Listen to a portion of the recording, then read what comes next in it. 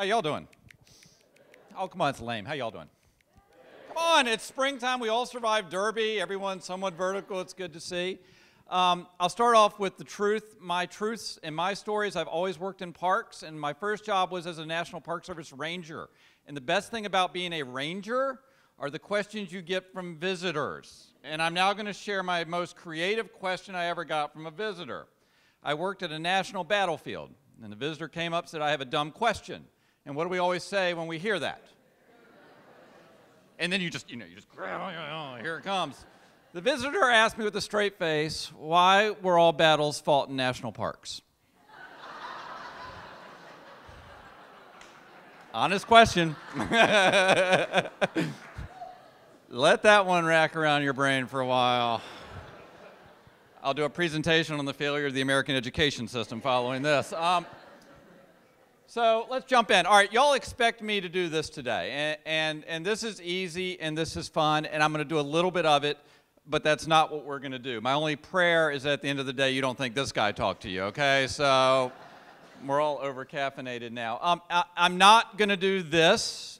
This is not what we talk about when we mean parks and the outdoors anymore, and dear Lord help me, we're not doing this, okay? We're all not trying to be Asheville. Just stop. It's great town, love it. A lot of cool things. But what I am going to try to make the argument to you today, I hope persuasively, is that you live in a national park already. We just don't think of it that way. So the whole thing is a setup to get you thinking about where we live and what we do, and there'll be my personal midlife crisis story right in the middle. We're going through the biggest transformation in the history of mankind as we speak, with more people moving to cities than ever before. You are living in a time of enormous change. And it's just going to speed up because this is our future. And I know that there's a lot of discussion, and we all probably feel it, about missing a lot of small towns. I get it. Quick show of hands. How many of your great-grandparents grew up in what you would call the country? Look around the room. How many of your grandparents are from the country? How many of your parents are from the country? See how those hands dropped. How many of y'all are from the country? I mean, you guys are a perfect example of the reality we live in. So we're not going back, and I'm not going to bemoan it. It is what it is. It's our job to deal with reality. And it's happening globally. The big number that's jumping out is by 2050, 7 out of 10 of us are going to live in cities. This is our reality. This is our generation. This is what we're going to live through. So I want us to think about this and think about everything we do in terms of that urban construct.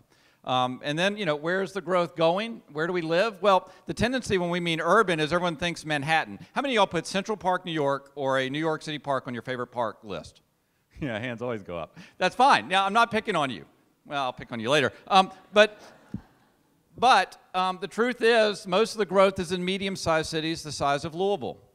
This is the sweet spot globally for where this stuff is happening. And so I implore you to think about yourself as living at the cutting-edge city. It always feels like San Francisco and Seattle, and I get it. Heck, screw all y'all. I'm from Boise, okay? Why y'all got to rip on Boise earlier? Really, killing me. But think about yourself as a city. And then let's look at, how people move. This is what we were doing 15,000 years ago. Now, sidebar. Louisville, where you live right now, was New York City in North America 15,000 years ago. The story has been lost. This was the center of a huge, thriving culture. And so we've always kind of been a city here. We've forgotten it. And this is our reality today. This is how we communicated, 150, 200 years ago. This is how evidently we communicate today. These are fundamental shifts. And our brains, for 100,000 years or more, have been evolved to be slower.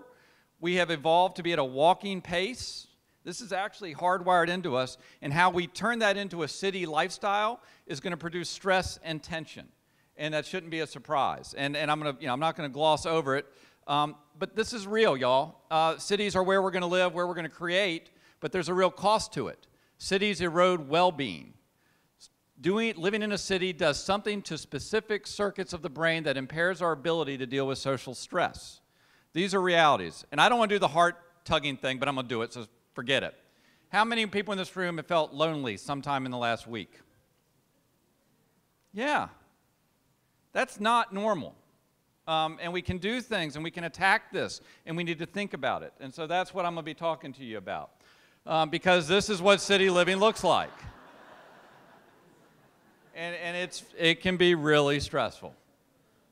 So, if I had done this talk to you all last year, I probably would have gotten I probably would have spent 20 minutes on why living in nature is good. I'm sure y'all read a lot, and you've seen all the studies coming out probably over the last 6 months. It feels like a tsunami is hitting us of all the benefits of nature. And y'all can read as well as I can up there. But doing stuff outdoors, being in a green environment fundamentally makes us more creative. It makes us better people. This is not a value statement anymore. This is data about it. And so, we believe that green space, and I think we know it, and the science backs it up, that it's good. And if you want more information on it, just search time outdoors in relationship to creativity. Go for a hike and see how you feel.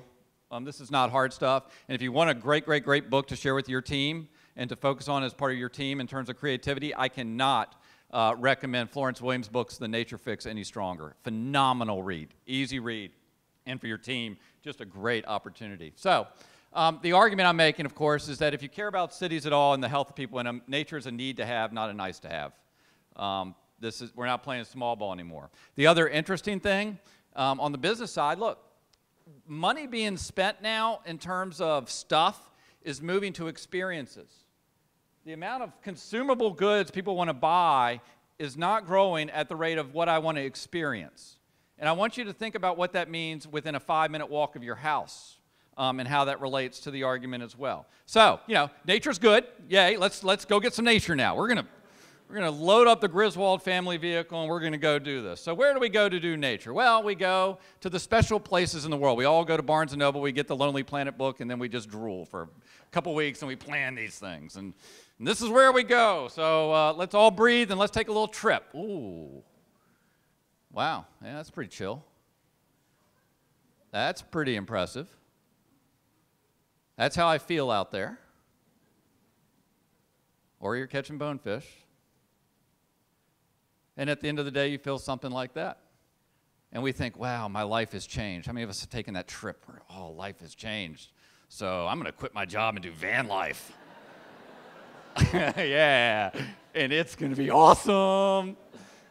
And there are a lot of people doing it. The outdoor rec industry is massive. $702 billion, man, this is massive. Let's put that into scale.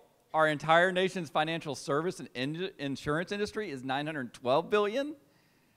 That to me is a stand back. Oh my gosh, this is a big industry. But there's a problem. There's a big problem. We have real world problems that take us away from this. We can't live the outside magazine life, and that's a fantasy anyhow. We don't have the time, we don't have the resources, and sometimes we just don't have the motivation to get out and do this stuff. And most of us tend to think we live far away from nature, particularly in cities. So these bright lights are where we all live. And the result is that we blow our vacation time. Look at this. This is the amount of vacation time that's turned back at the end of each year. And for everyone that thinks California and the West Coast, man, they just have the balance of life right, notice they have the highest rate of turn back. So nanner. You have great weather, but meh. Now, the good news is there's an answer to this, and the answer was created about 120, 140 years ago. That guy, Frederick Law Olmsted, who everyone knows if you live in Louisville, this is the best city to be a park guy in, because I can say Olmsted and I'm not looked at like weird, and people are actually interested. So, he created our park systems. He defined the urban park and what it means to be a green city. Phenomenal, and y'all can read that quote. But the deal is, everyone can't afford to go to the Adirondacks. I'm going to bring the Adirondacks to them. And he did it. And for 100 years, we've done it. We built some great parks. Someone named that park. Central Park. How about that one? Central Park. Look, it's the same park and people are using it. It's amazing. Unbelievable. How about that park? That's Brooklyn Bridge Park. If you haven't been to that son of a gun, oh, it's awesome. How about that one? Millennium, another great park, right? How about this one? Golden Gate Park in San Francisco, because they had to keep up with New York. Look, it's the same damn shape as Central Park. I mean, someone creatively lost track. And we've done it here. And we've done some wonderfully beautiful projects here. How about this? There you go, Beckley Creek Park in the parklands of Floyd's Fork. How about this one? There you go. So we have great partnerships. Look at all the organizations in our community that are doing park and parky-like stuff. awesome, right? Just awesome. It's really impressive for a city of 1.2 million people to have this many folks working at this.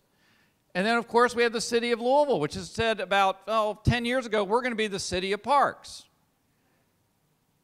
Wah, wah.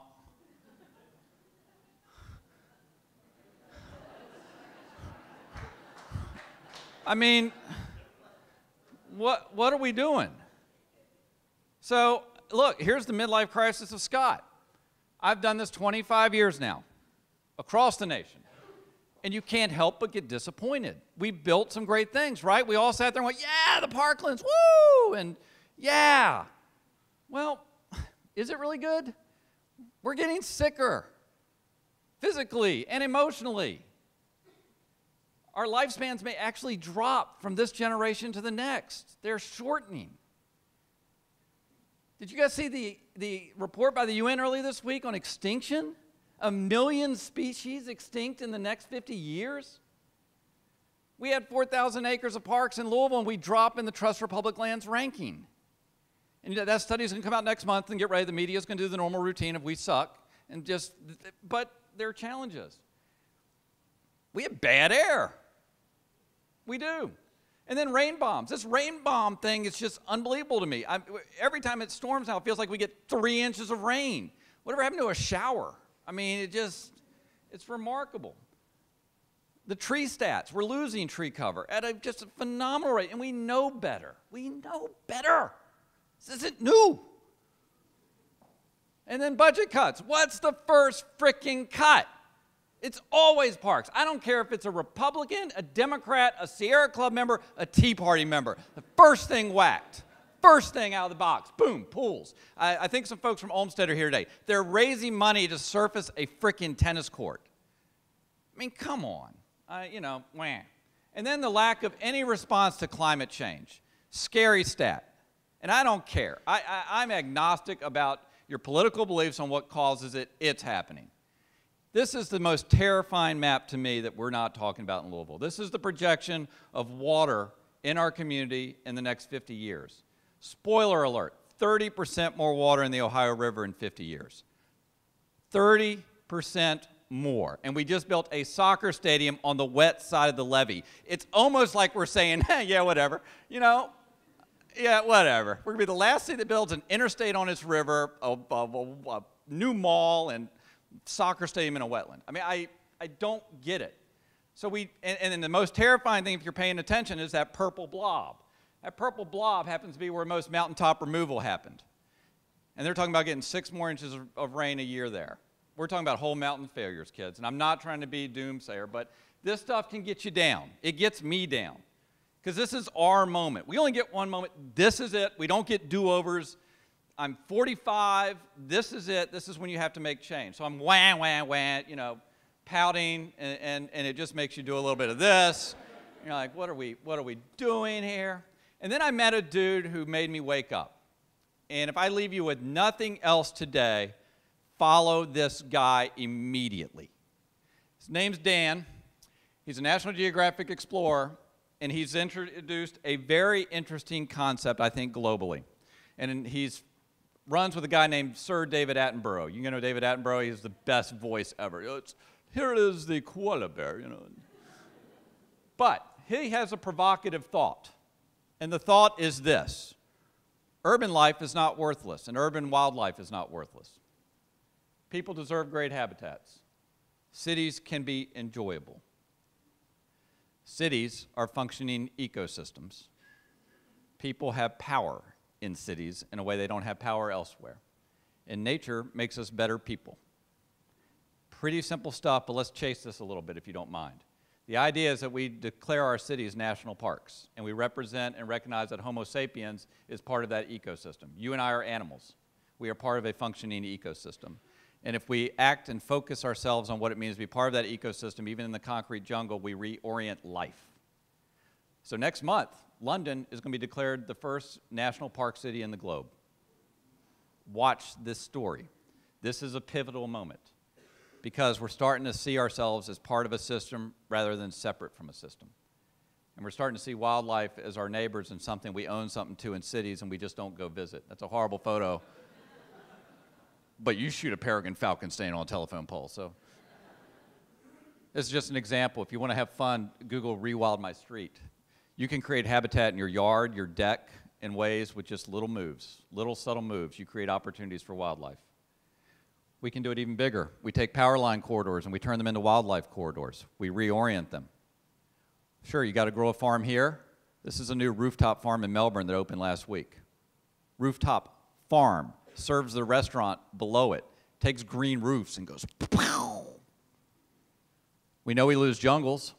What if we reinstitute jungles in our downtown with green buildings? We know we lose forest. What if we actually have a forest tree campaign? What if we actually create canopy forests? We know our roads block wildlife. What if we actually build pathways for wildlife to deal with roads? These are all very straightforward, known facts that are not controversial. It's a question of what we want to do. So you're like, you're a liar now. All that stuff looks like Asheville. Okay. Get it. Yeah, it's fine. Fine, that's true. Whatever. But it's not. It can be Louisville. It absolutely can be Louisville. So I asked the crack GIS analyst from Louisville, I said, look, let's map out some stuff so I can show these smart creative types, where stuff goes. So let's do some data.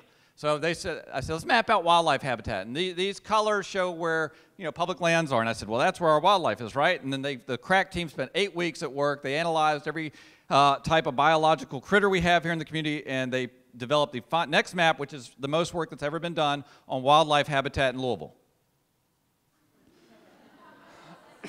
I'm as blown away as you are. I mean, just staggering amount of research here. But it's true. Look, that's a horrible photo. Have any of y'all noticed a smell like really flowery the last couple of days if you walked around? That's black locust. Black locusts are now flowering. They're native here. And we don't talk about pears. We're kind of bad that way. But yeah, pears will stink. Locusts will smell good. So if you're outside today, there's some around, look up and smell.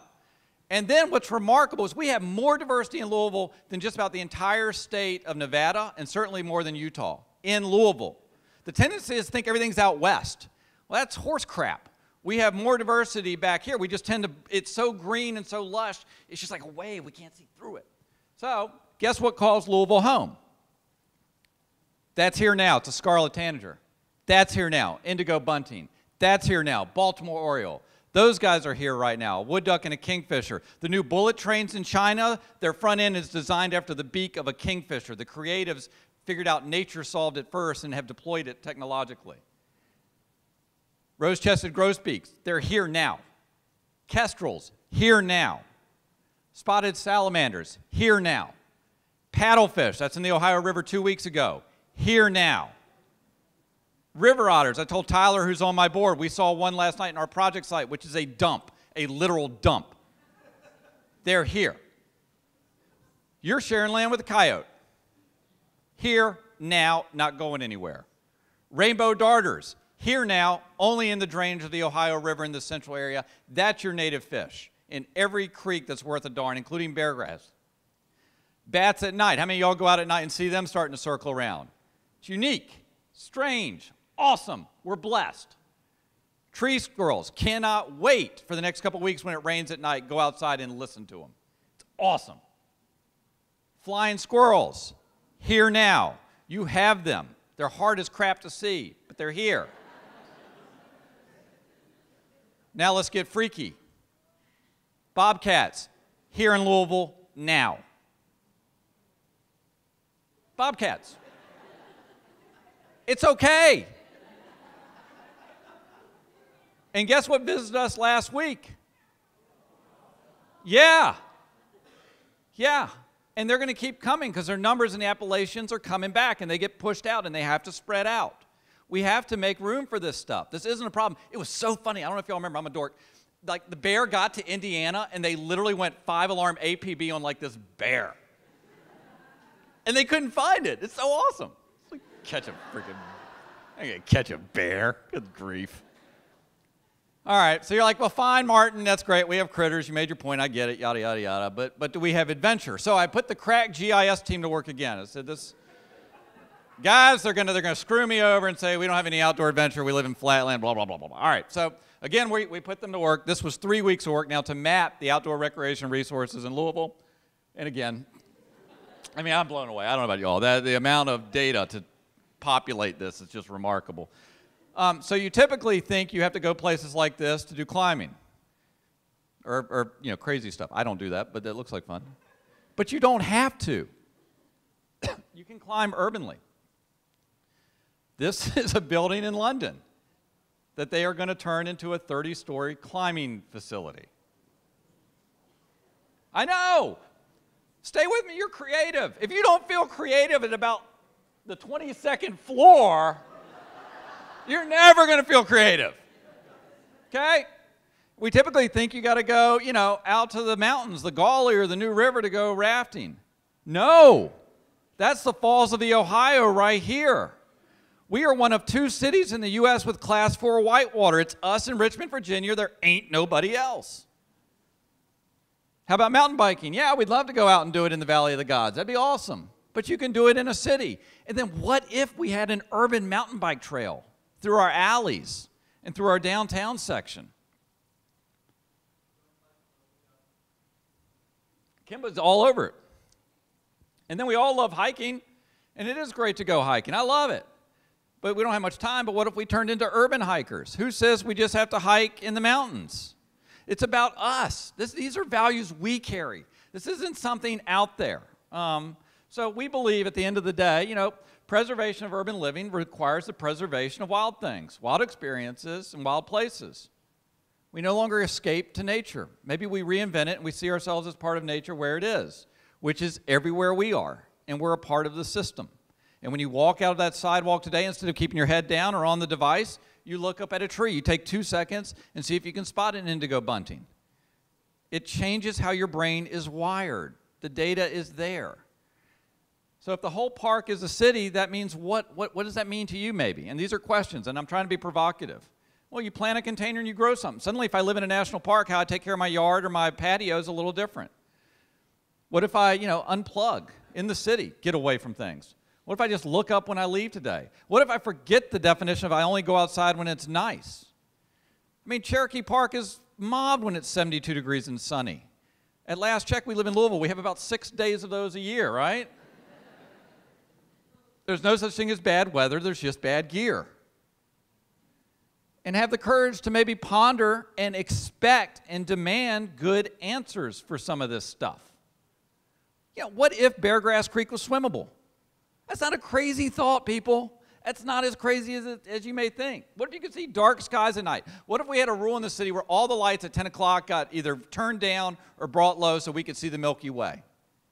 These are choices, very easy, low-hanging fruit choices that feel impossible, but they change our life. What if hearing wildlife was part of your nightly experience? I'm trying to tell you to listen. But after the rain tonight, if we get it, go out and hear the tree frogs and the mockingbirds. Mockingbirds are awesome. Yeah. And seeing wildlife and engaging with it. What if you got out of your comfort zone? And we all know growth occurs only when we push out of our comfort zone. I know this whole room knows that. What if you pushed yourself out and maybe went kayaking on the Ohio or went for a hike on a trail that you weren't really familiar with friends? What would happen then? Just pondering. And then what if you put out a birdhouse? A simple, simple act. And you know what? What if a snake got into that birdhouse and ate the birds?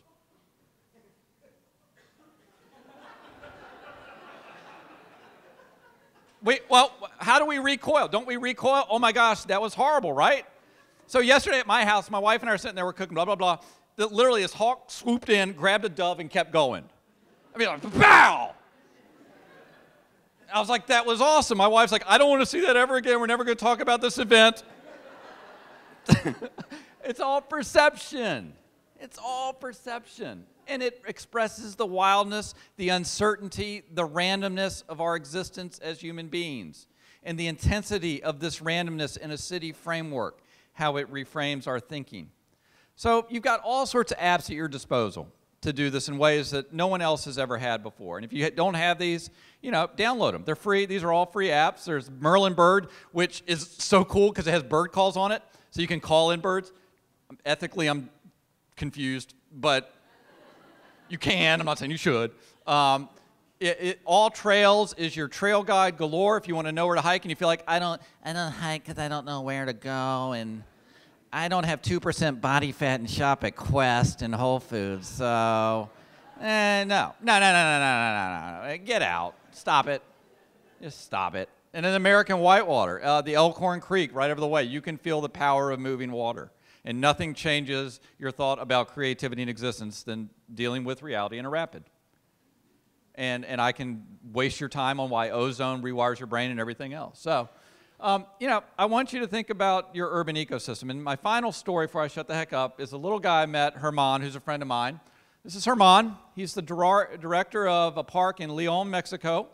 This is where he's located, great urban park. There's a photo of it. And Herman sent me a photo of a bird this winter. This is, you guys know it as a house wren.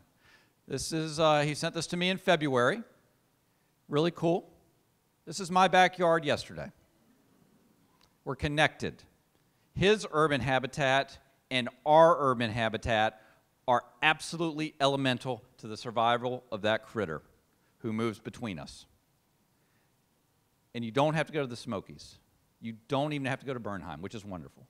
It's your own backyard. It's your own space. And I've spent a whole career building parks in these pods. And the ultimate answer is these pods, while wonderful, are not going to be enough to save us. What's enough to save us is when all that private land and all of us as individual actors take our ownership role in our little space and it comes together. And that's the thought on National Park City.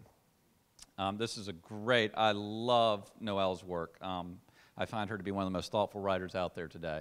But it says stuff we intuitively know but sometimes forget to think about.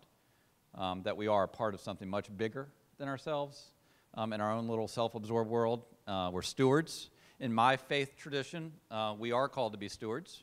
And how seriously we take this responsibility is really up to all of us. So it's no longer being a city with parks or a city of parks that counts. I think it's being perhaps a national park city where we see the whole thing as a system. You all have been very, very patient. Thank you, Ben, for your time and the invitation. That's all I got.